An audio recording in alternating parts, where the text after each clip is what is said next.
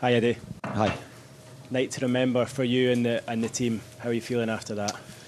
Yeah, good. I mean, obviously good. I think so pleased for the players, for what they gave tonight, what they've given me since I've come to the football club. That was just a really good night for them and for us, and just felt like such a good feeling for the whole football club, with the supporters so united with us, and yeah, I'm very, very pleased. How difficult was it to play against PSG's front four like that? You were almost man for man at times, but it looked like you got the balance perfect between knowing when to press and when to step back and sit off. Yeah, it was a difficult game tactically. I thought it was two very good teams going up against each other, and I thought we had to try and unbalance them. We had to try and make it difficult for them to build from the back. We knew they would. You know, that's their style. That's the philosophy of a brilliant manager. And so we had to try and unsettle them. And I thought our crowd helped us do that. I thought we delivered a really good pressing performance. As you say, we were man for man at the back against elite players. But for me, that's our best way, especially here. That's our best way to be successful. But the players deserve a lot of credit for how they implemented that. Eddie, even in your wildest dreams, could you have envisaged the game going the way it did for you?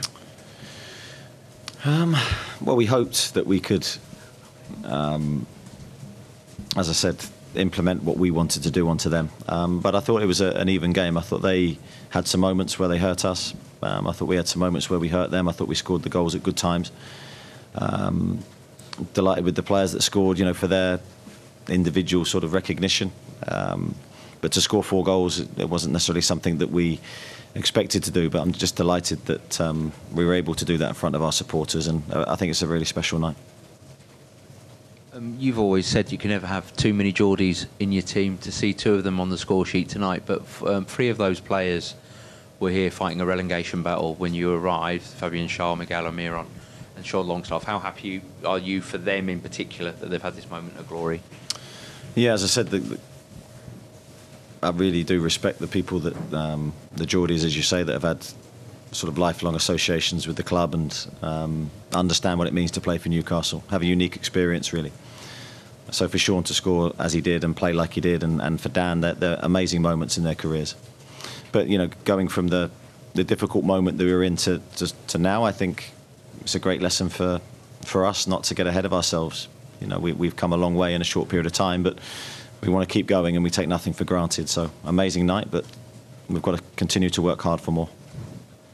Eddie, what would you hope the effect would be on the collective belief to do something like that to a club that has so much Champions League experience over the course of recent times? Because I guess it has to be an unknown, doesn't it, to go to that level to play against those clubs? Yeah, I think it goes without saying, we hope that gives us that inner belief that we need to be successful in this competition. I think against Milan in our first game, there was an element of us not quite hitting the levels that we expected of ourselves. But I think it's only by doing that you can truly prove to yourself that you can do it consistently. I think today will go a long way, hopefully, to prove that. But as I said, we have so many difficult games to come in this competition that it's a small step forward, but there's still a long, long way to go. The next game in this competition will be hugely important, but that goes to the back of our minds now as we focus back onto the Premier League and West Ham. Hi Eddie, you've obviously given great praise to your players, but can you rank that amongst the great nights or the great moments of your life? And also, can you say what the atmosphere was like to be at pitchside? Yeah, the atmosphere was very special. I knew it would be. It's an amazing place to play football regardless of the competition, but I think there was an extra level tonight. I can't thank the supporters enough for what they gave the team and how they helped us in the game. Personally, I always say this, it's a very difficult thing to rank. I never spend time doing it. You're just always on to the next challenge, but I hope there's a lot more nights like this to come. That's my wish. Does it feel special for you and the team though? Yeah, you can't. I'm not downplaying it. It's a very special moment for all of us. But the most important thing is it's special for Newcastle. And I think any personal thing always takes a back seat because the club's the most important thing. Just a word on Jamal Lascelles, a player who sort of earned his name and earned his captaincy, standing up for this club in its time of need during a relegation season. For you as manager, how proud and how pleased were you with his performance and to see him lead lead the club out on such a historic night for this club. Yeah, so pleased for Jamal. I think I said countless times last year how good his attitude was, how well he'd trained, how good he'd been for the group.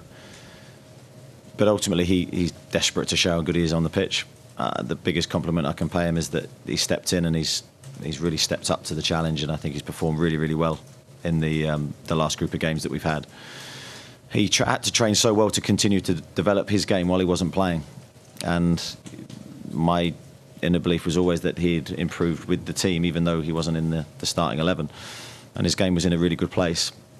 And I think he proved that tonight. So we're delighted for him. It's a real testament to his attitude and his character.